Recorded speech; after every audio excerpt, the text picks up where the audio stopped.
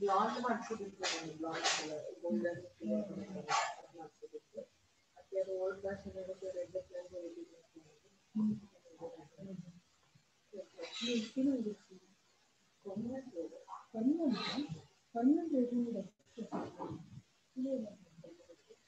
ನಾವು ಹೆಂಗೆ length cut ಮಾಡಿಬಿಡ್ತೀವಿ ನಾವು ಕಟ್ ಮಾಡಿಸಿ ಗೋಲ್ಡ್ ಮಾಡ್ತೇವೆ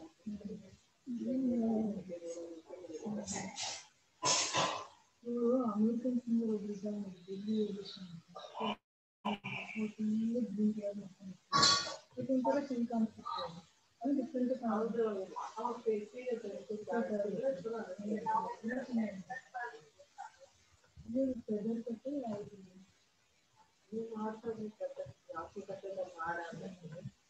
ಲೇಯರ್ ಕೊಟ್ಟು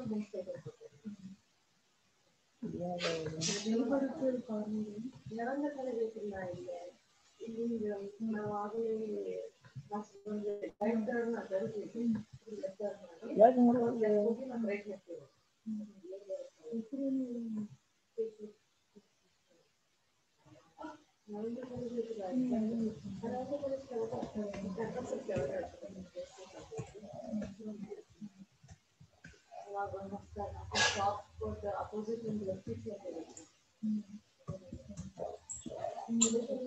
ಸರ್ ನಿಮ್ ಸ್ಕ್ರೀನ್ ಲೈವ್ ಬಂದ ಸರ್ ಯೂಟ್ಯೂಬ್ ಒಳಗೆ ಈಗ ಅಲ್ಲಿ ಬರಾಕ ನನಗೂ ಬೇಡ ಬಂತು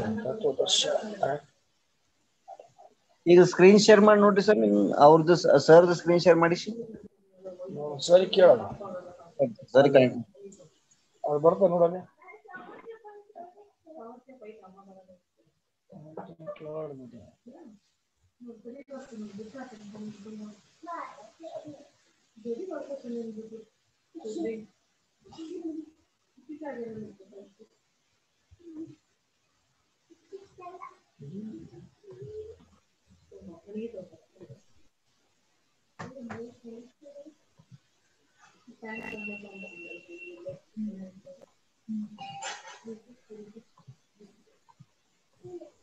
ಹಲೋ ಹಲೋ ಸರ್ ಸರ್ ಅದು ಸ್ಕ್ರೀನ್ ಶೇರಿಂಗ್ ಮೇಲೆ ಕ್ಲಿಕ್ ಮಾಡಿದ್ರೆ host disabled participant screening sharing ಬರ್ತದೆ ಸರ್ ಅದ ಮಾಡ್ತೀನಿ ಸರ್ ಹೋಸ್ಟ್ ಡಿಸೇಬಲ್ ಮಾಡಿದ ಹಾ ಸರ್ ಅದು ಇದು ಸೆಕ್ಯೂರಿಟಿ ಸೆಕೆಂಡ್ ಥರ್ಡ್ ಸರ್ ಸ್ವಲ್ಪ ಕನ್ಫ್ಯೂಷನ್ ಆಗಿದೆ ನನಗೆ ಲಾಗಿನ್ ಮಾಡ್ತೀನಿ ನೀವು ಹೊಳ್ಳಿ ಬರ್ಬೇಕಾಗತ್ತೆ ಮಾಡ್ತೀನಿ ಸರ್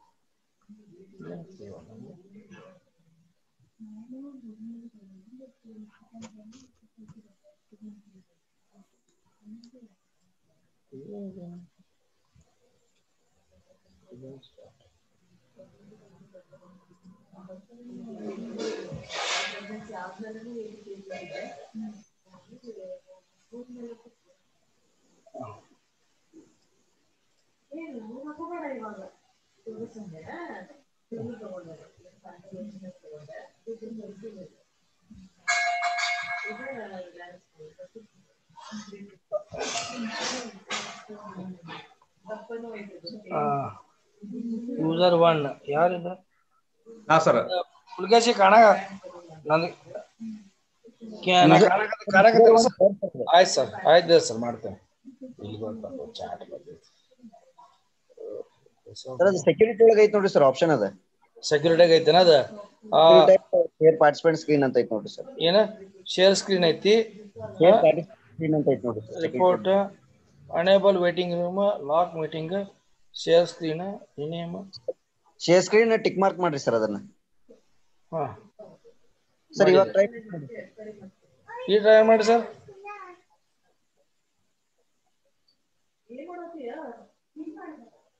ಸರ್ ಸ್ಕ್ರೀನ್ ಶೇರ್ ಮಾಡಕ್ ಟ್ರೈ ಮಾಡ್ರಿ ಸರ್ ಸರ್ ಚನ್ನು ಸರ್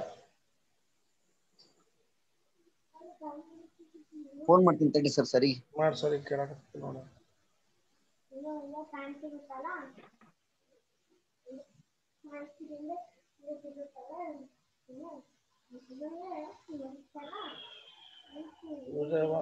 ಬಂತ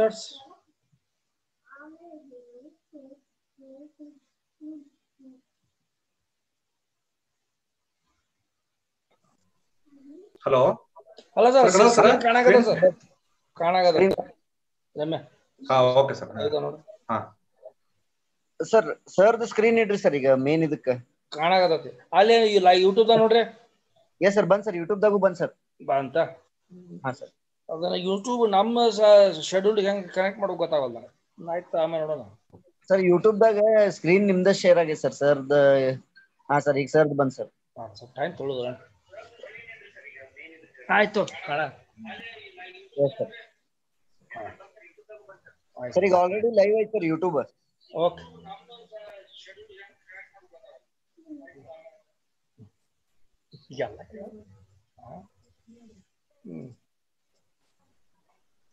ಎಲ್ಲ ಅನೋಟೇಷನ್ಸ್ ಅದ ಸರ್ ಅದ್ರಾಗ. ಸರ್ ನೋಡ್ತೇನೆ ಸರ್ ನಾನು ಅದು ಫಸ್ಟ್ ಟೈಮ್ ಅದು ಇದಕ್ಕೆ ಭಾಳ ಅದಾವ ಫೆಸಿಲಿಟಿ. ಸ್ವಲ್ಪ ಇವತ್ತು ಕಲಿಬೇಕು. ಸರ್ ಮೊದಲು ನಾವು ಮಾಡಿದ್ವಿ ಜೂಮ್ ಎಲ್ಲ ಟಚ್ ಹೋಗ್ಬಿಟ್ಟದ ಒಂದ್ 4 ತಿಂಗಳಾತೀಗ. ಸ್ವಲ್ಪ ಇನ್ನೊಂದು ಇದೆ ಫಸ್ಟ್ ಟೈಮ್ ಎಲ್ಲ ನಾನು ಮಾಡಾಕತ್ತಿದ್ದೀನಿ.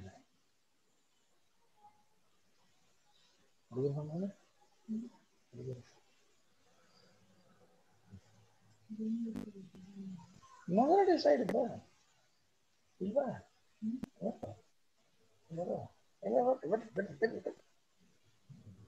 ಶಿರೀಷ ಬಂದಾಳ.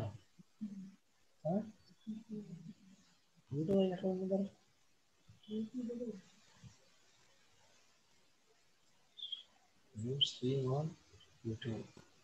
Copy streaming link.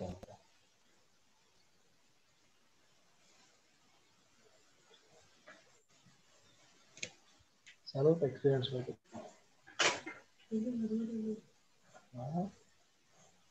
ಶಿರೀಷ ಬಂದ ಮಾತಾಡ ಶಿರೀಷ ಎಲ್ಲಿ ಮತ್ತೆ ಯೂಟ್ಯೂಬ್ ಇಂದಲ್ಲ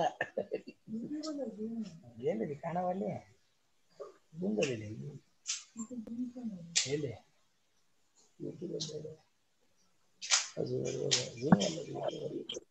ಮಾತಾಡ. Hello Siri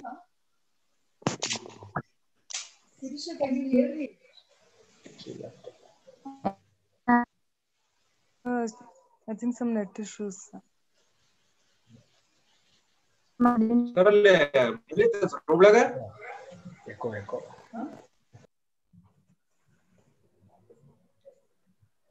May I know the other participants, students? Yes, ma'am. Sucheta? Yes, ma'am. Okay. Then who are the other participants? Because here, no, I'm not able to see the names over here. Except for Sirisha, other names I'm not able to see. User one somebody. Some user one, another one is user is sir, 719. Huh? User Sir, one is sir, madam. Okay, fine. 719. Sucheta. Yeah, now I can see the name Suchet Bhatkar.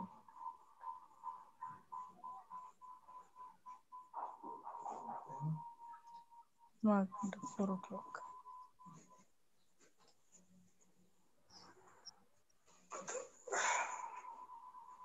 Shivani.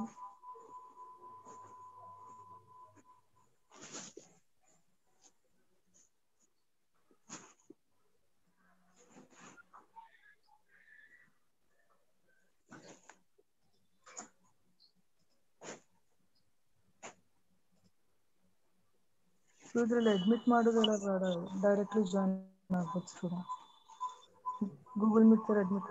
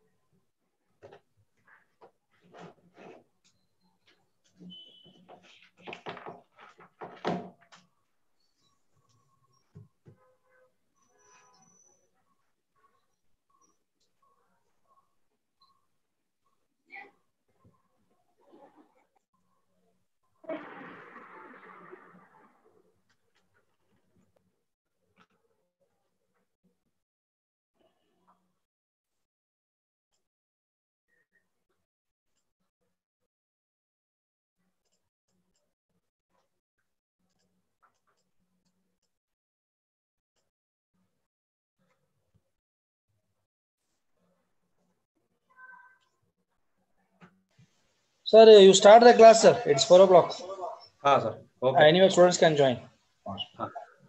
Okay, sir. Hello, can you hear my voice, guys? Students? Yes, sir. Yeah. So today we will continue with our neuromuscular physiology. Okay. So last class we had studied about the nerve, its properties and other things. So now we will continue with the muscle. Okay. So before going to the muscle, there is a junction between the neuron and the muscle fiber. Okay. So that is called as neuromuscular junction. Okay. Sir, the previous lecture was not uploaded in YouTube. That you please discuss with the MedPG. Okay. Suchit, I'll check it out and upload it. Fine. Okay, sir. Okay. Okay. Fine.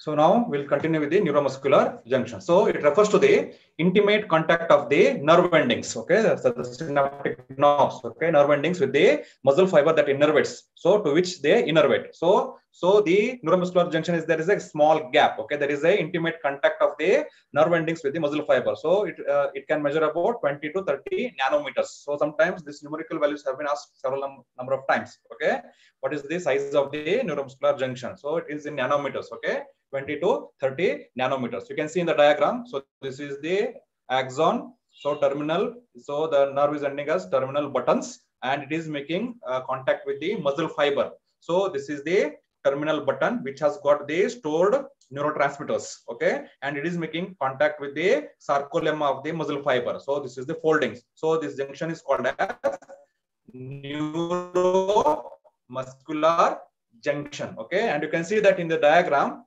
So your axon was covered by your myelin sheath. So when it goes to innervate the muscle fiber at the terminal, it loses its myelin sheath. So this is the naked ending. Okay, it doesn't have the myelin sheath. Okay, there is another feature that you can note. So this is the structure of the neuromuscular junction. So sometimes the diagram-based questions can come and they will project. This is directly from your canal. Okay, they may tell identify the structure. So this is the neuromuscular junction. This is the terminal button. The namings are very much visible here, and it is containing the synaptic vesicles which are containing acetylcholine here. So which is the neurotransmitter acetylcholine, and this is the presynaptic membrane. So this is the presynaptic membrane. Okay, and it is having calcium channels. Numerous calcium channels are present in the presynaptic membrane, and this is the postsynaptic membrane of the muscle fiber. This is the muscle fiber, okay, sarcolemma. So this is the postsynaptic membrane, and the gap in between these presynaptic and the postsynaptic membrane, this is the synaptic cleft. So this is called as synaptic cleft, where the neurotransmitters are released and coming and binding with the receptors which are present on the postsynaptic membrane. Okay, and these are the junctional folds. So this is the brief about the structure of the neuromuscular junction. So we will see what are the events occurring at the neuromuscular junction. Okay, so sequence of events. So once this question was asked, what are the sequences? So they will give you the order in 4 permutation combination events. Okay, so you have to find out which is the right sequence in the events that are occurring in the transmission of the signal, that is at the neuromuscular junction. So first is the release of the acetylcholine by the nerve terminals. This is the first step. So once the signal comes in the form of action potential, the first step is there is the release of the neurotransmitter, that is the acetylcholine. Okay, the impulse which is arising in the end of the motor neuron. Okay, neuron which is increases the permeability. So once the impulse is arriving from the axon to the terminal, so that impulse itself will increase the permeability of the calcium ions which are present in the presynaptic membrane. Okay, that is the first step here. And this calcium event, okay, which enters the and triggers the marked exocytosis of the acetylcholine containing vesicles. So what is the role of this calcium which is entering here? That is making or triggering the exocytosis of the vesicles. So the vesicles are containing your neurotransmitter. Okay, and now next step is, now once the exocytosis of the acetylcholine occurs, okay, it has to come and bind with the receptors on the postsynaptic membrane. You can see in the diagram. So this is the presynaptic membrane. This is the postsynaptic membrane. Once the neurotransmitters are released, it comes the acetylcholine. The neurotransmitter is the ACH, acetylcholine, comes and binds with the nicotinic type of acetylcholine receptors. The type of, so this is another question. The type of receptors which are present on the muscle, that is the nicotinic type of acetylcholine receptors, which are concentrated at the tops of the junctional folds of the membranes of the motor end plate. That is the sarcolemma of the muscle fiber.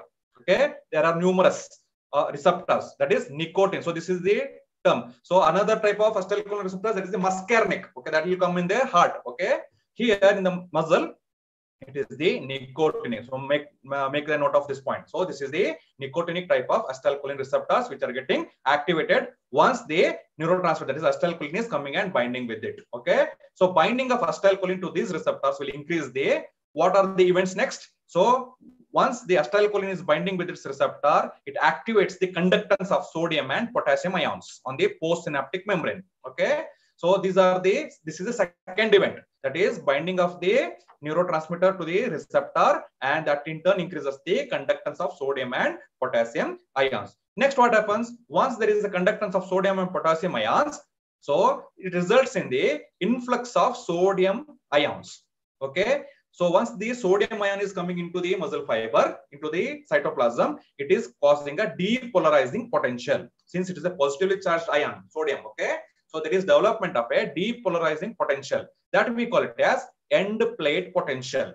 The potential which is developed due to the increase in the conductance of sodium and potassium, the potential, that is depolarizing potential, which is resulted is the end plate potential. End plate potential. So this end plate potential is non-propagative. So this is another question that has been asked a number of times. So this end plate potential is non-propagative. It cannot transmit throughout the muscle, okay, muscle fiber. It is localized, non-propagative. Okay, the average human, in an average human, the end plate that contains about 15 to 40 millions of acetylcholine receptors. So what are the number of acetylcholine receptors in humans? Roughly around 15 to 40 million acetylcholine receptors, and each nerve impulse releases 60 acetylcholine vesicles. One nerve impulse, one action potential in the nerve will release 60 acetylcholine vesicle, and each vesicle again contains 10,000 molecules of the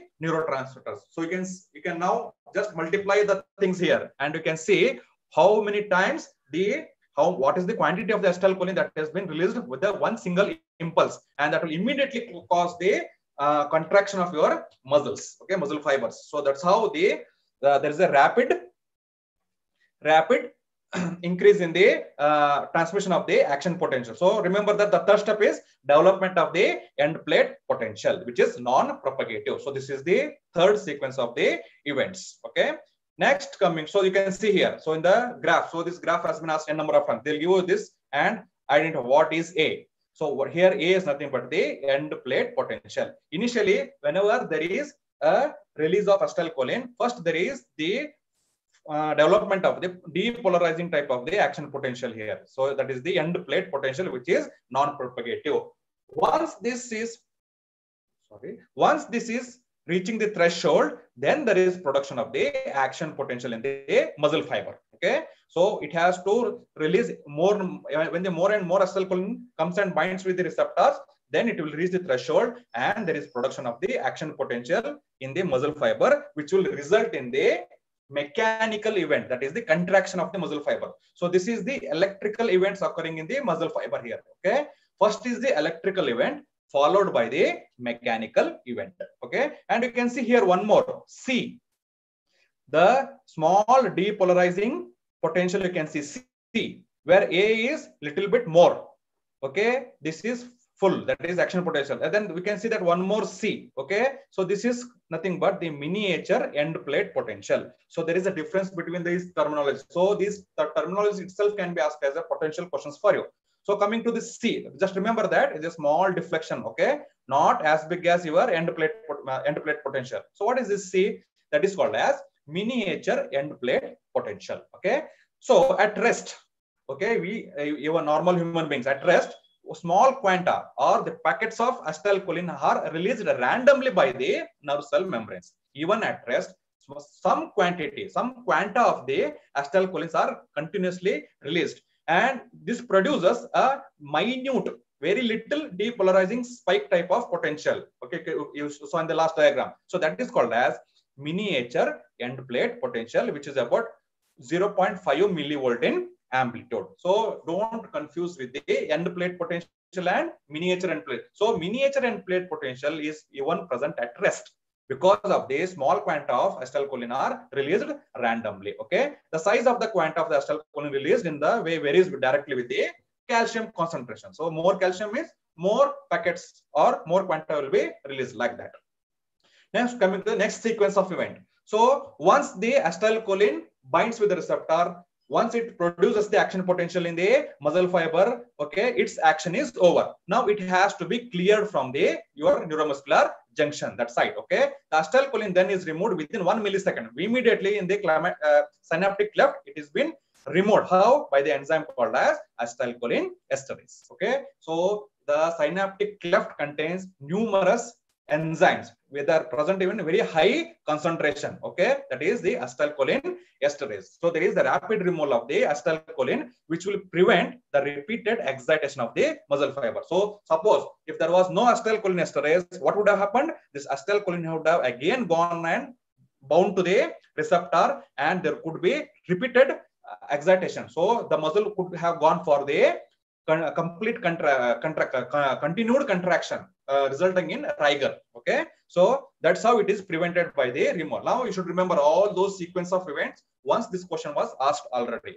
Now coming to the applied aspects here, the disease that is mainly present in the with respect to the NMJ, that is neuromuscular junction, is the myasthenia gravis. So you're well aware of this. So myasthenia gravis is serious and sometimes can be fatal.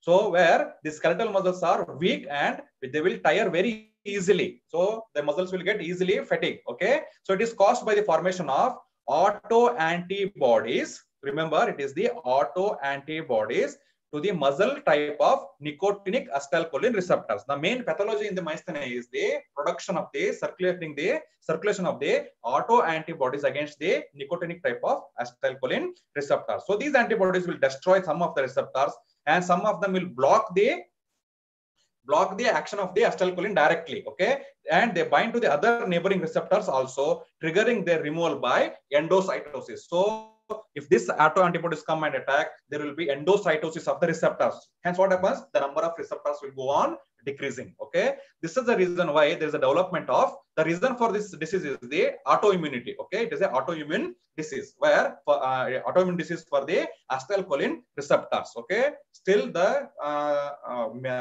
exact cause is unknown, but it is an autoimmune disease. Okay, the end plate potentials that occur in the muscle fibers are mostly too weak to initiate the opening of the voltage gated sodium channels here. Okay, therefore there will not be any depolarization of the muscle fiber, hence the muscle cannot contract and there will be easy fatigability. Okay, if the disease is intense enough, the patient can die due to paralysis of the respiratory muscle. So if the respiratory muscles are involved here, then the person can immediately go for the death. Okay, that is the very fatal. Okay, so the disease can usually be ameliorated by several hours by administering the neostigmine. Okay, that is the anticholinesterase drugs. Okay, which allows the large number of acetylcholine to be accumulated at the synaptic space. Okay, what happens? This drug will block the enzyme which is destroying the acetylcholine.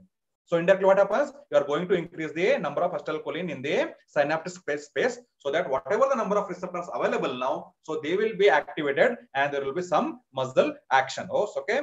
So neostigmine, what is the function of the neostigmine? It inactivates the acetylcholinesterase enzyme which is present in the synapse. Okay, so that there can be some response in the person suffering from myasthenia. Okay, another disease usually associated with this NMJ is the Lambert-Eaton syndrome. Okay, so the slight difference here is it is also an autoimmune disease. Here muscle weakness is mainly produced by the antibodies which are against the calcium channels which are present in the presynaptic membrane. Remember, the pathology is different here. Here the autoantibodies, okay, which are attacking the calcium channels which are present in the nerve endings, that is the presynaptic membrane. So what happens again? So there is a decrease in the calcium influx that will cause decrease in the vesicles which are secreting the acetylcholine. That is the decreased exocytosis of the acetylcholine. Okay. However, the muscle strength can be increased with prolonged contraction as more and more calcium is released. So if you go on, if the person suffering from Eaton-Lambert syndrome, if you make him to perform more and more, okay,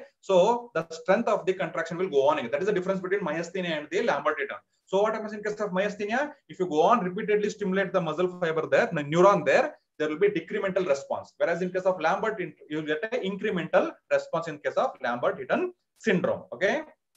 Now coming to some of the drugs that stimulate the muscle fiber by acetylcholine-like action. So methacholine, carbachol, and nicotine. So these have got same effect that on the muscle fiber as the acetylcholine. So if you give to these patients these drugs, some incremental response you can expect. Okay, that will stimulate the muscle by acetylcholine-like action. Then there are some drugs which work by causing the localized area of the depolarization of the muscle fibers. Okay, so these indirectly work by mimicking the acetylcholine, and there is production of the motor end plate. Okay, at the motor end plate, these drugs are acting where acetylcholine receptors are located. Now coming to some of the drugs that block the neuromuscular junction. So sometimes this can be asked. So drugs that are blocking the NMJ. Okay, a group of drugs known as curariform drugs. Okay, can prevent the passage of impulses by blocking the transmission of the impulse at the neuromuscular junction. Okay, for instance, D-tubocurarin. Okay, this blocks the action of the acetylcholine on the muscle fiber,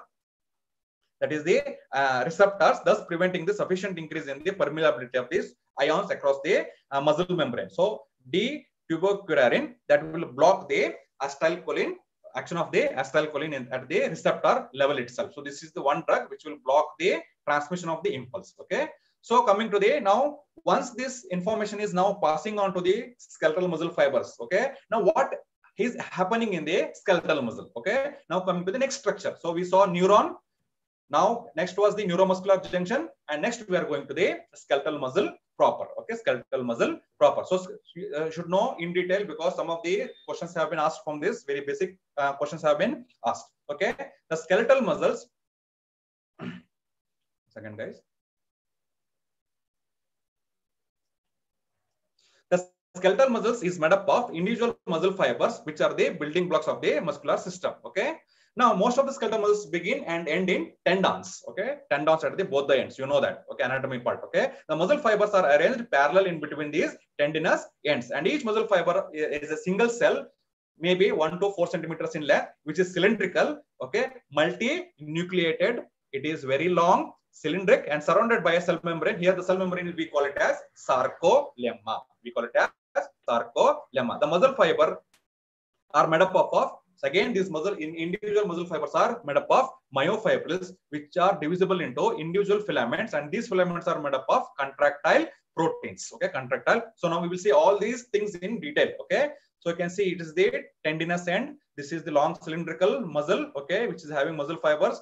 Sarcolemma. Okay, we'll come to this again in detail. Okay, this is step by step. So ultimately, you have got the sarcomere here. Okay, we will see what is the structure of the sarcomere. So this is the sarcomere. Okay, so this question has been asked a number of times. What is the length of the one sarcomere? So remember 2.5 micrometers.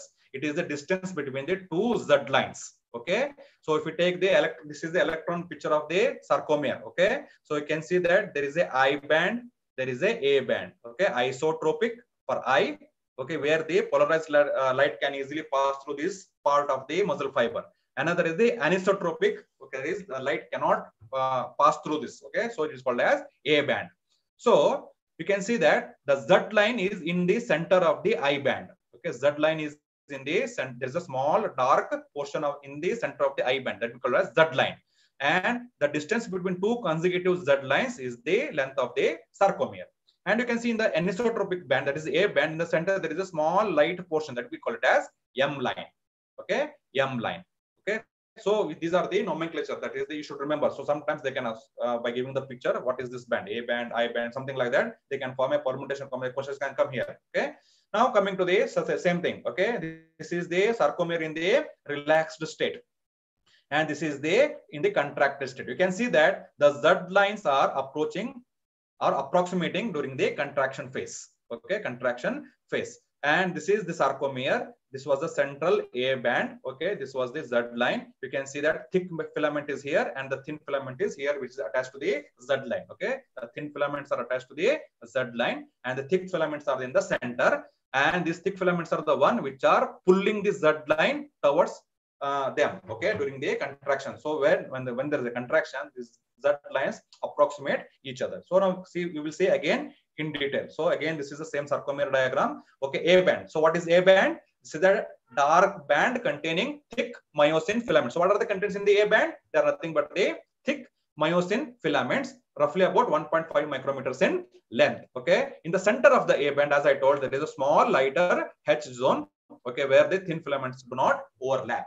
Okay, there they do not overlap. There is a lighter H zone in the center of the A band. So this is the A band, mainly containing thick myosin filaments. Okay, and in the center of the H zone, there is a M line, which is prominent during the muscle contraction. At the center of this H zone, again, there is a prominent M line, okay, which is seen during the muscle contraction. Then coming to the I band, which is 1 micrometers in length, which mainly contains only the thin filaments. Which contain only the thin filaments. Each I band is bisected by a narrow Z line, as I told in this diagram. So in this I band, so there is a small bisected, okay, which is having a little bit thicker in color, okay, concentration. That is narrow Z line, okay. So the portion of the myofibril between the two successive Z lines is called as sarcomere. So this is the definition for your sarcomere. The portion of the myofibril between two successive Z lines, we call it as sarcomere. What is the length? Can you tell now? What is the length of the sarcomere? It is asked many times. Now tell me. 2.5 micrometers. So don't confuse with the units. So many times there will be two options with 2.5. One can be a nanometer, one can be a micrometer, like that. So please remember it is micrometers. Okay, in micrometers. Okay, sarcomere. Are you following, guys? Have you understood till now? Yes, sir. Yes, sir. So there is a difference in the refractive index of the various parts of the muscle fiber that is responsible for this cross striations which you saw. Okay, the parts of the cross striations that are identified by the letters, that is the I band and the A band. Okay, this already we have discussed. This is just the theory part. Okay, the transverse M line in the middle of the H, as I told, is more prominent during the contraction phase, and the area between two adjacent Z lines is called as the sarcomere. The orderly arrangement of this actin, myosin, okay, and related produce a pattern. Okay, so because this all, okay, sarcomere, this is because of there is a regular arrangement of the proteins, that is the actin, myosin, and the other related proteins. Now coming to the myofibril again, they are arranged parallelly. So there are n number of myofibrils in a muscle. Okay, they are arranged parallelly to each other. So 1 to 2 micrometers in diameter. So this is regarding the myofibrils. Okay, 1 to 2 micrometers in diameter, 1 to 4 centimeters in length, which will contain thin filaments and other related proteins. Okay, the contractile mechanism in the skeletal muscle depends mainly upon, okay, myosin 2. Okay, these are the proteins: myosin 2, actin, tropomyosin, and troponin. Okay, and troponin, again we have troponin I, troponin T, and troponin C. So now we will see all these things in detail again, one by one. Okay, also remember, there are some additional structural proteins that are important in the skeletal muscle function. Okay, they are actinin, titin, and desmin. Okay, so there is a desmin, you just remember. In the coming slide I will show something regarding this. Okay, so these are the various contractile proteins: myosin 2, actin, tropomyosin, troponin. Again, troponin, we have three varieties: troponin I, troponin T, troponin C, and there are some additional structural proteins: actinin, titin, and desmin. Okay, so this is the structure. Sometimes this can be given as a diagram, and we can be asked, what is this? So this is the diagram of the myosin 2 contractile protein. So you can see there is a globular head and a tail. Okay, which is, the tail is roughly 100 nanometers in length. Okay, and in the head you can see that there is a actin binding site, and there is the myosin ATPase site, where the ATP is broken down. Okay, energy is required for the contraction. Okay, so in the myosin head 2, so there are two sites: actin binding site and ATPase binding site. Okay, ATPase site. So this is how these are arranged parallelly in the muscle fibers. Okay, this is the myosin 2. Okay, so same thing, the form of the myosin that is found in the muscle is myosin type 2. So with the two globular heads and a long tail. The head of the myosin contains, as I told, forms the cross links to the actin. Okay, this head which is binding with the actin to produce the contraction. And the myosin contains heavy chains and light chains. Okay, the light chains combine with the amino terminal portions of the heavy chains to form the globular head. Okay, globular head. And these heads contain two sites, as I already told. One is the actin binding site, and other is the site for catalytic site for the ATP, that is ATPase site. Okay, ATPase site. And each thick segment contains several hundred myosin molecules. Several hundred myosin molecules. Now coming to the next, actin. You can see here, these are the actin molecules. Each actin molecule is having a one site, that is binding site for the myosin 2 head. So in the myosin 2 head, there was a site for binding actin. The same way, in the actin, there is a binding site for the myosin. So this is the thing. So these actin molecules, they are arranged in a rope, like a rope. You can see one by one. Okay, they form a helix. Okay, this is the actin helix. Okay, and to this actin helix, you can see this is the tropomyosin, which is wound around. Okay, wound around. Okay, at a regular intervals, you can see the troponin. These three molecules: troponin I, T, and troponin C. So these you can see at a regular intervals, they are bound to the actin molecule tropomyosin, where they are crossing over. You can see that the tropomyosin is very beautifully. You can see that this tropomyosin is wound in such a way that it is covering the myosin binding site, which is present on the actin. So you can see this is the binding site for the myosin. One. You can see this green points. Okay. Along this covering this spots only, your tropomyosin is running beautifully. Okay. At regular intervals, your troponin molecules or proteins are there. Okay. Now we'll see what is the importance of that. So the thin filaments of this, they are nothing but the polymers which are made up of two chains of actin, forming a long double helix. And tropomyosin molecule is a long filament that is located in the groove between these two chains. So in this between the groove between the this double helix, long helix formed by the actin molecules is your tropomyosin molecule. So each thin filament contains about 300 to 400 actin molecules and 40 to 60 tropomyosin molecules. Okay, each filament is containing 300 to 400 actin molecules and 40 to 60 tropomyosin molecules. This troponin molecules, okay, troponin I, troponin T, troponin C. So these are the small globular units located at regular intervals along the tropomyosin molecules. Okay, and troponin T binds the other troponin components to tropomyosin. So this is this troponin T. Okay, this is the one which is helping in binding to the tropomyosin there. Okay, and troponin I inhibits the interaction of the myosin with the actin. So myosin and actin have got a binding site for each other. So that is covered here. Okay, the binding site of the for myosin which is present on the actin, that is covered by your troponin I.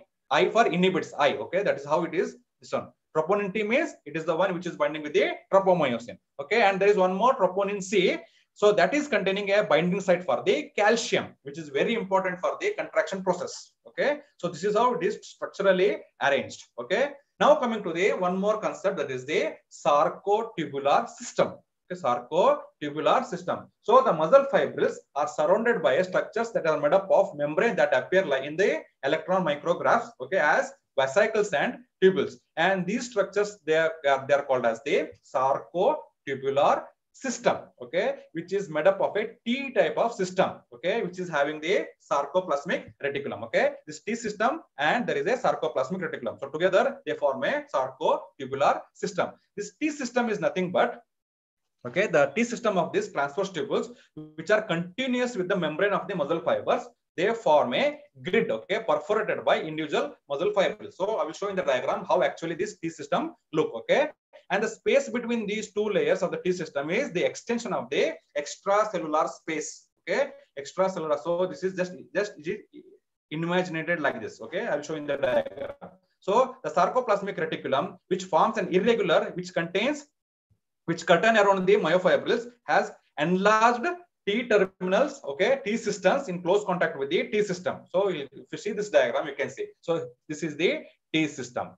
So this is the T system. It is nothing but the imagination of the which contains the ECF environment only. Okay, ECF environment. So this is the transverse T system. Okay, this is the T tubule. Okay, and on either side in the muscle, you have got the. This is what is this? This is the terminal end of the sarcotubular system. Okay, sarcotubule. This is the which is the one which is continuous with the endoplasmic reticulum. Okay, we will come to that again. Okay, so you can see in one more diagram. So this is the transverse T tubule which is connected with the terminal systems. Okay, terminal systems. Okay. At these points of contact, the arrangement of the T system with the cisternae of the sarcoplasmic reticulum on either side, together they make the triad. So what is the triad here? You can see here. So this is the triad. Okay, this is the T system and this is the sarcoplasmic reticulum, terminal end of. So together 1, 2, 3. So this is the triad. Okay, this is the triad. So this is very important. Now we'll come to why this is important. Sarcotubular system. Okay. So you can see in this diagram again. So yeah, I have taken a highlighted point here. So you have got some receptors here, and there are some receptors on the T tubule. So T tubule, you can see in the center, the pink color one. This is the T tubule. Okay, having a receptor called as dihydropyridine receptors. Okay, dihydropyridine receptors, and there are some receptors which are present on the terminal cistern of the sarcoplasmic reticulum. So that is called as ranodine receptor. Can you see, guys, the wordings? Ranodine receptor here. Yes, sir. Yeah, so this is the ranodine receptors which are present on the cistern. That is the terminal sac of the sarcoplasmic reticulum. Okay, and the receptors which are present in the T system, they are the dihydropyridine receptors. Okay, dihydropyridine receptors. Okay, see, the function of the T system is continuous with the sarcolemma. Okay, the first thing is the T system. Okay, what was the imagination that is continuous with the sarcolemma. So this is because for the rapid transmission of the action potential from the cell membrane to all the myofibrils. Okay, all the fibrils which are there in the muscle. The sarcoplasmic reticulum is one which is rich in calcium. Okay, that is the sarcoplasmic reticulum in the muscle fiber is the one where the more concentration of calcium is been stored here. Okay, which is stored. Okay, calcium is stored. So now coming to the 1 minute, guys. So this is regarding the, now are you clear with the diagram, guys? Sarcotubular system. Is it clear, the triad? Is it okay? Have you understood this? Sarcotubular system. Okay.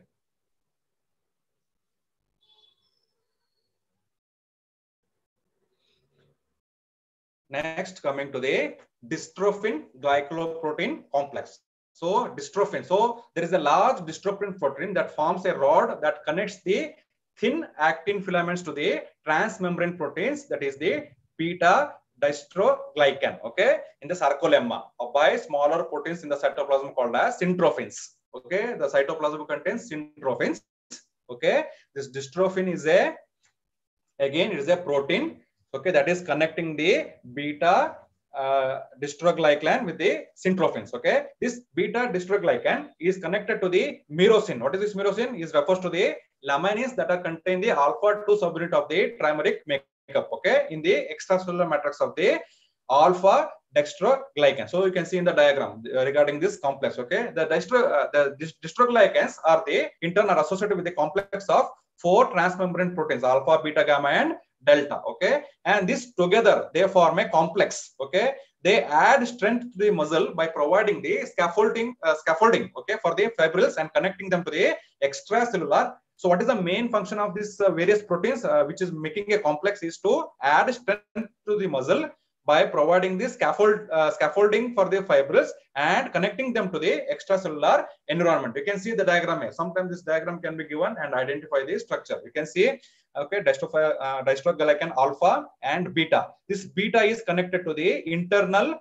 small proteins, okay, syntrophins, and this complex is having alpha, beta, gamma, and delta. This is a complex together. Okay, small proteins which are present in the transmembrane. Okay, and together they form the complex. Okay, I understood this dystrophin glycoprotein complex. So what is the importance of this? So there are some diseases where this protein is absent. If this complex, okay, dystrophin protein is, if it is absent, then we can have a serious form of dystrophy that we call as a Duchenne muscular dystrophy. Okay, Duchenne muscular dystrophy is because of the absence of the dystrophin protein complex. Okay, it is a X-linked. Okay, it is X-linked and usually fatal by the age of 30. Okay, and in the milder form of the disease, the same. Okay, if there is a dystrophin is present, but it is altered or reduced in amount, then we can expect a similar type of dystrophy, but we call it as Becker's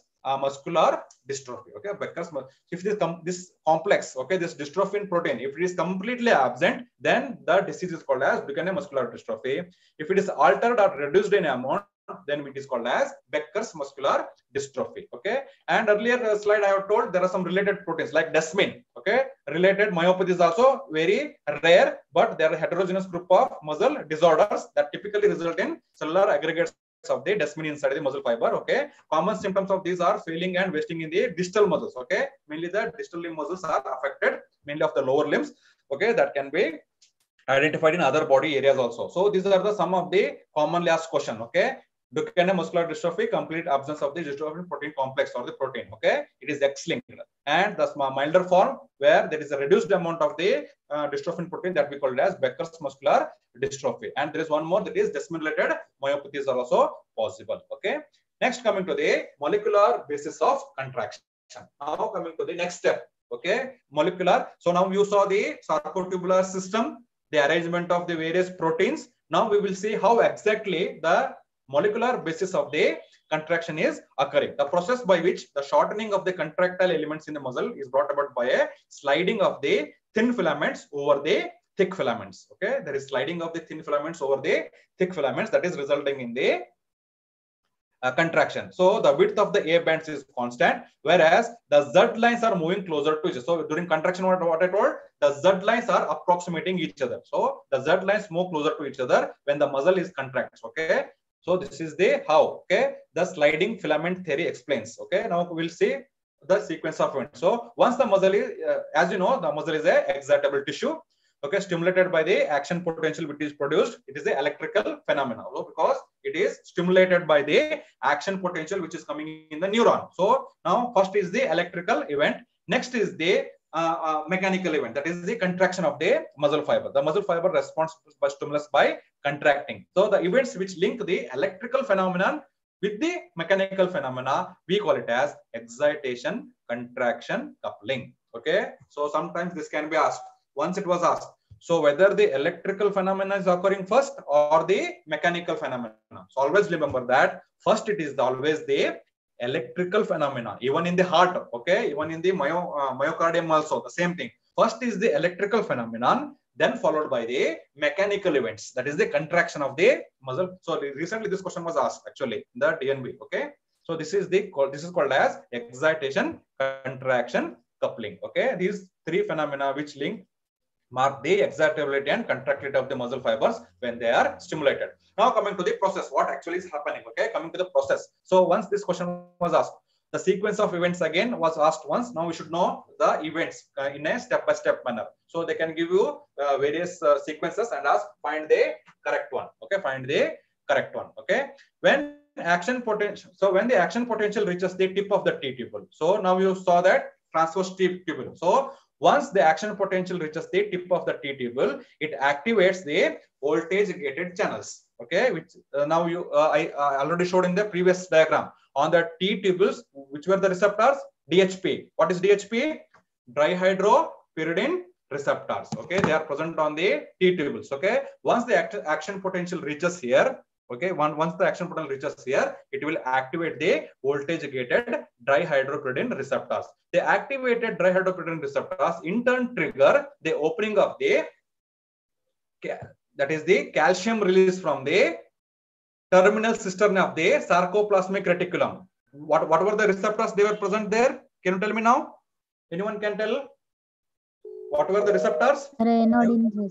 Yes, it was the ryanodine receptors. Okay, it was the ryanodine receptors which are present on the terminal cisterns. Okay, so this is the sequence. First, action potential reaches, activates the voltage gated channels of the dihydropyridine receptors present on the T tubule.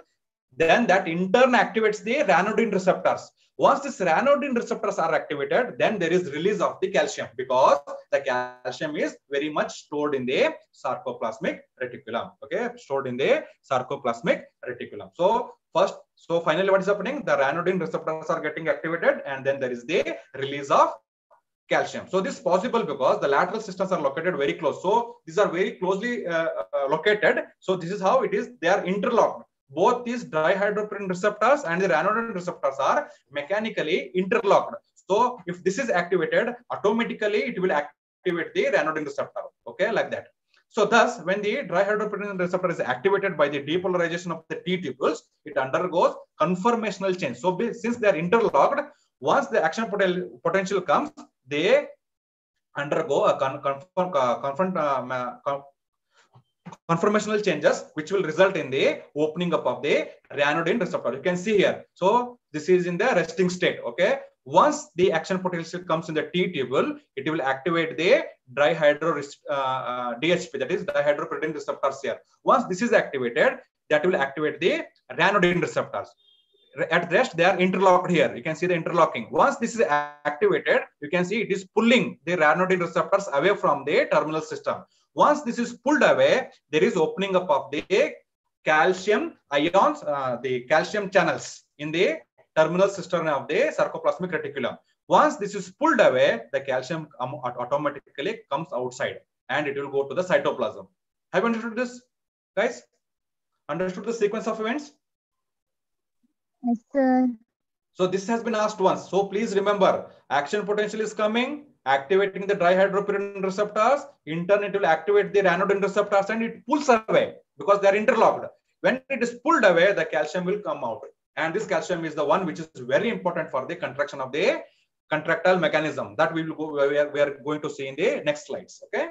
Now coming to the basis of contraction. Now once this calcium is released, what is happening? That is explained by a theory called as sliding theory or the ratchet theory. Once this question was asked, so the molecular basis of contraction is explained by what theory? So ratchet theory or the sliding phenomena. Okay, sliding theory. So what are they again? The steps they will ask in sequence. What are the sequence of events? So first is the initiation of the cross bridge cycling. Okay, during this stage, what happens?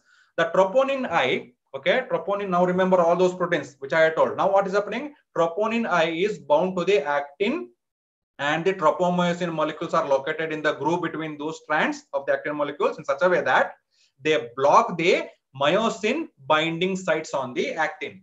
So troponin I is in such a way beautifully it is placed. There is no interaction between the myosin and the actin. Okay. So when the activation takes place, that is the calcium now which is released. Okay. Now the calcium which is released, that is getting attached to the troponin C. When the calcium attaches with the troponin C, there is the activation of the whole contractile mechanism here. It results again in the conformational change, okay, which causes the tropomyosin molecules to move laterally. Now earlier you saw that beautifully it was covering the myosin binding sites on the actin molecules. Now once the calcium attaches to the troponin C, the tropomyosin moves laterally and it will uncover the binding site of the actin molecules for the head of the myosin. Now what happens when the calcium binds? Tropomyosin moves laterally and the binding site is exposed. Binding site is exposed. Now you can see here. So this was beautifully, the tropomyosin was along the binding site on the actin molecules. Okay. When the calcium came and attached to troponin C, that will move laterally and expose. Now you can see here. Once the calcium comes and attaches here, there is the lateral movement of this tropomyosin. What happens now? The myosin binding site is exposed. When it is exposed, the myosin head will come immediately and bind to it. Okay, will bind to it. Okay, that will bind to it. Okay. Now what happens? Once it is bound, there is a formation of actin and myosin complex. The attachment of myosin head to the active sites of the actin filament. The head of the myosin molecule binds with ATP. Simultaneously, what is happening? The ATP is bound to the binding site. There is the ATPase activity. There is a breaking of the ATP to the high energy phosphates. Okay, that will remain bound to the myosin head. The head of the myosin therefore becomes energized. Once there is formation of this complex, there is immediate release of the high energy and the myosin head will become energized.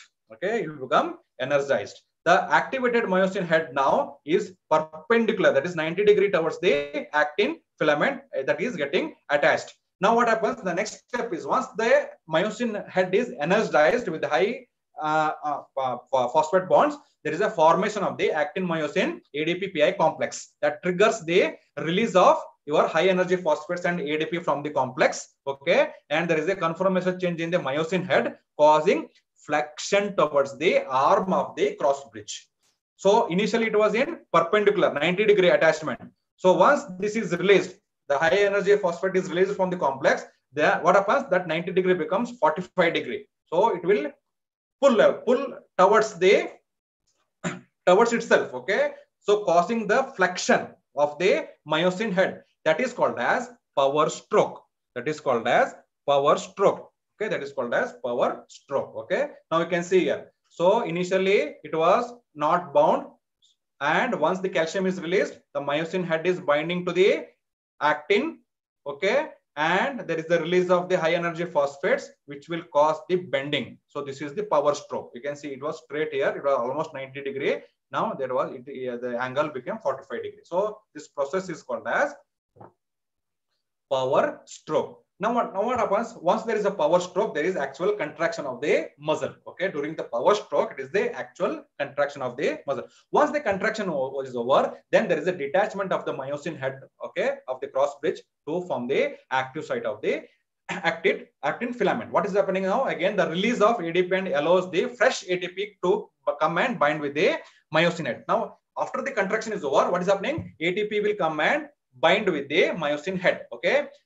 Thus, myosin ATP complex, so this myosin ATP complex has low affinity for the actin. Only when it is broken, ATP is broken, ADP to API, only that is very much attractive to the binding to the actin. So once the contraction is over, the ATP again comes and locates onto the myosin head, and this myosin ATP complex has low affinity for the actin, which will result in the dissociation of the myosin head from the actin filament. Thus, there is a relaxation. Okay, so this is the detachment. Okay, so for detachment, what is required, guys? Tell me. So this is very, very important concept to understand the next one more theory. So for the relaxation, what you require? Please answer. What molecule you require for the relaxation? That is the release of the myosin from the actin. What is this? ATP. Yes, ATP. So remember, only if there is ATP in our body, only then the muscle will relax. Suppose there is no ATP, now what will happen? Tell me. Suppose the body doesn't have ATP. Does the myosin head detach from the actin molecule? No, it cannot. Okay, that will result in a state called as rigor mortis. Mortis. Yes, rigor mortis. Okay, that so that we will see. Okay. Now coming to the reactivation of the myosin head. So that's now the freshly bound ATP molecules again splits again. Okay, myosin head to get reactivated to the next cycle to begin. So for the next contraction to it will get ready. Okay, the energized head extends again perpendicular to the actin filaments, gets ready for the next contraction. Okay, so this is how. So first it is in the relaxed, then it will attach, then there is a power stroke. You can see the 90 degree becomes 45 degree here. This is flexion. This is the power stroke. Now again ATP molecule will come and bind, and there is relaxation, and this cycle goes on continuing. Have you understood the steps, guys? So once this has been asked, okay. Okay. Hope you have followed it. Okay. Now come. So the same thing. Okay. Steps. Okay. So what I told, within few milliseconds of the action potential, there is release of calcium ions from the into the sarcoplasm. Okay, which will result in the contraction. Okay. The removal of the, now what happens once the contraction process is over, the calcium is again pumped back to the sarcoplasmic reticulum. Okay. Removal of calcium from the troponin restores the blocking of the action of the forming the complex, that is troponin tropomyosin complex. The myosin cross bridge cycle closes and the muscle will relax. Okay, muscle will. So this is the sliding filament theory. The same thing. Okay, binding, power stroke, and detachment, and again binding. So this will go on repeating again and again as long as the action potentials are coming from the neuron. Okay, so this is the sliding filament theory. So these are the sequence of, so this is given in your Ganon. Okay, once there is a question based on the same headings. Okay, they have given the sequence of events according to this table, and they have asked which one is correct. Okay, so now from the first, okay, the first step is discharge from the motor neuron. Once there is a discharge action potential in the motor neuron, then there is release of the neurotransmitters at the motor end plate. Next is the binding of acetylcholine to the nicotinic type of acetylcholine receptors on the postsynaptic membrane, that is the sarcolemma. So that will lead to the increased conductance of ions, sodium and potassium. And there is generation of the end plate potential. Once the end plate potential is accumulated and reaches a threshold, then there is the generation of the action potential in the muscle fiber. And once this action potential comes into the T system, T tubule, then there is activation of the dihydropyridine receptors. That will in turn lead to the activation of the ranodine receptors, and there is release of calcium from the terminal systems of the sarcoplasmic reticulum and diffusers. Okay, and this calcium will bind with the troponin C, Once the troponin is bound, there is uncovering of the myosin and binding sites on the actin. Then there is formation of the cross linkages, which will cause the contraction of the muscle fiber. Okay. Have you understood the sequence, guys? Understood? Yes, sir. Yeah. So the same question is asked because this table is from Ganong. Okay. This table is from Ganong. Okay. Same question has been. So steps in relaxation. What happens in relaxation? Calcium is pumped back into the sarcoplasmic reticulum. Okay. So then again, there is release of calcium from the troponin. Okay. From the troponin C, the calcium is removed and there is cessation of the interaction between the actin and myosin. Now coming to the important concept, again I told, that is the rigor mortis. To muscle to relax, what you require? ATP. Whenever there is ATP, then only there is relaxation of the or the detachment of the myosin head from the actin. So when muscle fibers are completely depleted of ATP on phosphoryl creatine, they develop a state called as rigor. That is called as rigor mortis. Okay. When this occurs, this usually occurs after death. Therefore, this is called as rigor mortis. So in rigor, what happens? Almost all the myosin heads get attached to the actin, but it is in abnormal, fixed and resistant way. So they are fixed in an abnormally fixed and resistant way. Okay. It usually begins 3 to 4 hours after the death and completes by 12 to 13 hours. So this is rigor mortis is because of the complete absence of ATP in the dead body. That is, after death, there is no available of ATP. Since there is no availability of ATP, the muscle cannot relax. Therefore, the muscle is always in a contracted state. That is abnormal, fixed and in a resistant way. Okay, resistant way. So this is called as rigor mortis, begins 3 to 4 hours after the death and completes by about 12 to 13 hours. And regarding the details of this, you will learn in the forensic. Okay. Have you understood the physiological basis for the rigor mortis? Understood? Yes, sir. Yeah. So this is very important. Okay. Yes, sir. Next, coming to it's the same slide. Types of contraction. Okay. Types of contraction. So the muscular contraction involves shortening of the contractile elements, but because the muscles have got elastic and viscous elements in a series with the contractile mechanism, it is possible for the contraction to occur without appreciable decrease in the length. Now what happens is, whenever there is a action potential that is coming, so there can be a decrease in the length or not, depending upon the type of the contraction. Suppose if there is no much appreciable decrease in the length of the muscle fiber, such type of contraction of the muscles, we call it as isometric. Okay, iso means same. Metric means length. Okay, iso same length. Okay, that is called as isometric contraction. Isometric contraction. Okay, and sometimes there is contraction of the muscle fibers against a constant load with a decrease in the muscle length. Okay, decrease. So sorry, in the isometric there is no much decrease in the muscle length, but in case of isotonic, the muscles are contracting against a constant load, but with a decrease in the muscle length. Isotonic. Tone is same, but the muscle length is decreasing. That is called as isotonic. In case of isometric, iso means same metric. The muscle length remains the same, but there is contraction. That is called as isometric. So one example I will give you. In case of isometric, so the muscle length should be same. So what could be the best example? If you are going to push a wall, okay, there is a tension. Okay, that is a tension that is developed in the muscle. Whenever you are pushing a wall, your biceps, triceps will contract, but the muscle length is not changing there. Okay, that is the example for isometric.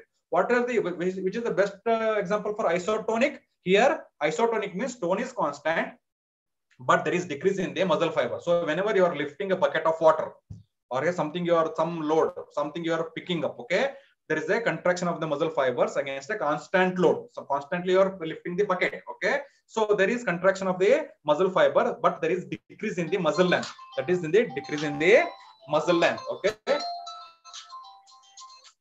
That is the decrease in the muscle length. So that is called as isotonic. So what happens here is, note that work is done. What is the work? Work is the product of force times the distance. Force times the distance. Okay. Now, distance means here the length of the muscle fiber. So in case of isotonic, the muscle length decreased, or in case of isometric it decreased? Tell me. So in case of isotonic, there was decrease in the muscle length. There was decrease in the muscle length. Therefore, in case of isotonic contractions, there is some work is done, because work done is given by a product of force into distance. Okay. In case of isometric contractions, so there is no work is done. Even though there is contraction in the muscle fiber, there is no work is done. Okay. So this has been asked n number of times in your entrance exams. Okay. So remember that in isotonic, since there is change in the muscle length, okay, change in the muscle length, okay, so there is work is done. In case of isometric, since the muscle length has not changed, there is no work done. So this has been asked n number of times. Okay, because work done is given by product of force into distance, because distance it is changing only in case of isotonic. Therefore, in isotonic, work is done. Okay, have you understood that? Did you understand, guys? Yes, sir. So Yes, remember, these are very small typical questions, but you will tend to, if you don't know, don't understand the basics, you will easily lose that 1 mark. Okay, just remember such concepts. Okay, and revise. Okay, now coming to the muscle twitch. Coming to the muscle twitch. What is muscle twitch? So a single action potential causes a brief contraction followed by relaxation. So together we call it as a simple muscle twitch. Simple muscle twitch. You can see in this diagram here. So this is the diagram for a the response which we call it as a twitch. Okay, simple twitch. So the twitch starts about 2 milliseconds after the start of the membrane depolarization and before the repolarization is complete. You can see this is the first is the electrical event.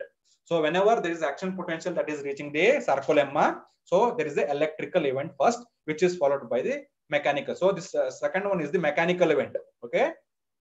This is the mechanical event. This is the electrical event. So electrical event first, mechanical event. This is the contraction. So this together we constitute the simple muscle twitch. Okay, muscle twitch. So now there are various types of fibers. So this twitch, okay, can vary. The response can vary. The fast muscle fibers, primarily those concerned with the fine, rapid, and precise movement, like the muscles of the fingertips. Okay, they have got twitch duration about as short as 7.5 milliseconds. Within 7.5 milliseconds, there is contraction and relaxation, both electrical event as well as mechanical event. So those muscle fibers are called as fast muscle fibers because they are mainly involved for the fine, rapid, and precise movements. So they have got very short duration for the time. Whereas there are some fibers called as slow muscle fibers. So principally, those are involved in the strong, gross, and sustained movements, like the movements of the back. Okay, they are mainly for the postural. So those the duration of the twitch can go up to 100 milliseconds. Okay, 100 milliseconds. So you have got fast fibers and the slow muscle fibers. So this is a table again taken from your Ganon. So this has been asked again a number of times. What are the differences between your slow and fast fibers?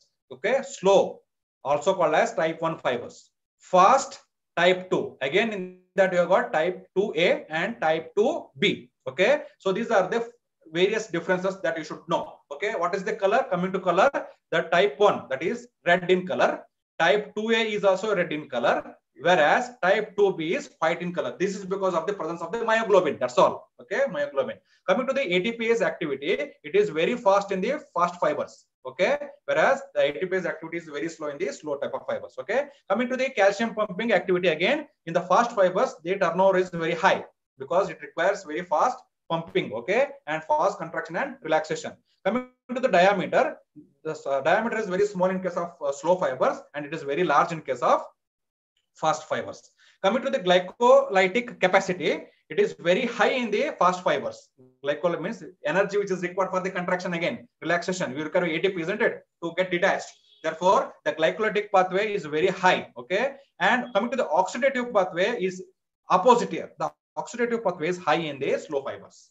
Oxidative capacity is high in the slow fibers, whereas it is moderate or low in case of type 2 fibers. Okay, coming to the associated type of the motor unit type, it is slow. Okay, whereas in case of fast fibers, it is the type 2A is fast, resistant to fatigue. Means it is very resistant to fatigue. Means fatigue will not occur so easily. But whereas in case of type 2B fibers, it is very fast fatigable. So immediately the work will stop. The muscle cannot contract further. The fibers will go for fatigue. So these are the key differences between the slow and fast fibers. So you please again revise. So the only thing that you should know is glycolytic pathway is very high in both the type 2A and type 2B. Whereas oxidative capacity is high in case of slow fibers, that is type 1. And the type of the motor unit that is fast fatigable in case of type 2B, but resistant to fatigue in case of fast, that is type 2A. So you revise this again and again. So these are the types of slow fibers and the fast fibers. Okay, fast fibers. Again, this simple muscle twitch, what I discussed, the electrical response for a muscle fiber to repeated stimulation is like that of a nerve. Same like a nerve, there is an electrical response even in the case of muscle fiber. The fiber is electrically refractory only during the rising phase. So in the earlier you saw again, there is a rising phase and the falling phase, even in case of the muscle. Okay. So at this time, the concentration, the contraction that is initiated by the first stimulus is just the beginning, and repeated stimulation before the relaxation. So what happens? Suppose you are giving one more stimulus in the relaxation phase of the muscle. Okay, that will add up. That is called as summation. So you will get a more height in contraction. So if I want to show it in a diagram, suppose I will take, this is the one contraction. Okay. Suppose you give one more stimulus during the relaxation phase, what happens? You will get one more. So this is called as summation. This is called as summation. So you are going to give one more stimulus during the relaxation phase of the first relaxation of the muscle fiber. Okay. So that will get summated and you will get a more height, more contraction. So we call it as more contraction. Okay. Have you understood this? That is called a summation of the response. Okay, the tension developed during the summation is considerably greater. So as there is a summation, more strength, there is a more tension that is developed. Okay, with rapidly repeated stimulation, if you go on stimulating the muscle fiber again and again and again, so it will ultimately go for tetanus. It will remain in the contracted state. So it can be complete tetanus where there is no relaxation at all. Where there is no relaxation at all, that is the complete tetanus. There can be incomplete tetanus when there is a small relaxation phase in between. Where there is a small relaxation phase in between, that is called as incomplete tetanus. Okay, incomplete tetanus. So this is the diagram. So this is the incomplete tetanus. Once this diagram was asked, I think. So identify the diagram. Okay. So this peak, this is the complete tetanus. Okay. There is no relaxation at all. Complete tetanus. Whereas this is incomplete tetanus. Incomplete tetanus. So this is again diagram taken from your Ganong itself. Okay. Now coming to the one more concept called as oxygen debt. What is the mechanism or the reason behind the oxygen debt mechanism? Now remember, during exercise, whenever you start doing exercise, the muscle blood vessels dilate and the flow is increased so that more oxygen is available for the glycolytic pathway or the oxidative pathway which is occurring in the muscle, because ATP has to be synthesized because the muscle has to relax. Now, up to a certain point, the increase in O2 consumption is proportional to the energy which is expended, which we are going to do expenditure. Okay, all the energy needs to be met by the aerobic process here because oxygen is very much essential. However, when muscular exertion is very great, if you do more, okay, aerobic resynthesis of energy stores cannot keep up with their utilization. If you go on doing a heavy exercise, so the aerobic mechanism cannot keep up the supply of ATP. Under these conditions, what happens? The phosphoryl creatine is used to resynthesize the ATP. The reserved phosphoryl creatine is used for the resynthesis of ATP, and this ATP is in turn used for the relaxation there. Okay. In addition, some of the ATP also is accomplished by using the energy released by the anaerobic breakdown of the glucose to lactate. Now what happens even if phosphoryl creatine is not sufficient to resynthesize ATP, the muscle will go for anaerobic mechanism to generate energy where glucose is converted to lactate. Okay, the use of anaerobic pathway is self-limiting because in spite of rapid diffusion of lactate into the bloodstream, it accumulates in the muscle. The lactate, when it goes on accumulating in the muscle, it will decline the pH. It will decline the pH Further, the muscle cannot do any exercise. It cannot contract or relax. So there is a self-limitation. So beyond certain point, the lactate will go on accumulating, and that will again stop or decline the pH of the muscle. So now what happens in case of, suppose if you want to give an example, in case of 100-meter dash, that takes only 10 seconds, isn't it? 10 seconds. So here 85% of the energy is consumed derived from anaerobically. Even if the air is sufficient, oxygen is not there also available also, anaerobic metabolism is sufficient for this 100-meter dash. So once this was asked question, in 100-meter dash, how the energy is derived? It is anaerobically derived. Okay, 85% is derived anaerobically. So this was the answer. And suppose if you are going for a 2-mile, if you are going to run for a 2-mile race, which will take 10 minutes. Here it was 10 seconds. Here it is 10 minutes. So 20% of the energy is derived anaerobically. Okay, only 20% is derived anaerobically. Rest 80% is derived aerobically. Okay, in a long distance race that takes like a marathon. If you go for 61-hour running, okay, only 5% is from the anaerobic mechanism. Rest 95% you have to take it from oxygen only. That is anaerobic mechanism only. Have you understood these three differences, guys? Yes, sir. Yes, sir. Yeah, remember this. So these questions have been already asked. Okay, in 100-meter dash, how much percentage is anaerobically used? All those things. Okay, just go through it. Okay. Now coming to the oxygen depth. Okay, after a period of exertion, so we are going for a marathon. So after a period of exertion is over, the extra O2 that is consumed to remove the excess of lactate. So lactate has been accumulated in the body, because some of the lactates are coming from the anaerobic pathway. So to replenish the ATP and phosphoryl creatine stores, to replace the small amounts of O2 is required here. That is, they were released from the myoglobin. Okay, the small amounts of O2 that were released from the myoglobin to replenish this ATP here. So without the replenishment of ATP here, the muscle can enter into rigor. Suppose if you don't replenish the ATP, you know what will happen. If there is no ATP, the muscle will go for a state of rigor. So there should be some mechanism where ATP should be replenished, resynthesized. So the extra amount of O2 consumed is proportional to the extent to which the energy demands during the exertion exceeded the capacity for the aerobic synthesis. Okay. So during here, what happened here is, so there was an extra amount of debt that had been created. So that is called as oxygen debt. Okay. So this oxygen debt, what happens now? It is after the exercise is over, you continue to breathe very hard, very fast. So during that time, the ATP is getting replenished because you had consumed more O2 in the beginning during that marathon race. Okay. So that has to be replenished. Therefore, that O2 which you have consumed extra, okay, that is proportional to the that is the demand that you created depending upon the nature of the exercise or the duration of the exercise. So that is called as oxygen debt. So that has to be replenished by taking more breaths after the exercise is over. So experimentally, this O2 debt can be measured. How? By determining the O2 consumption after exercise until a constant basal consumption is reached. What happens once you stop the exercise? You continue to breathe very fast.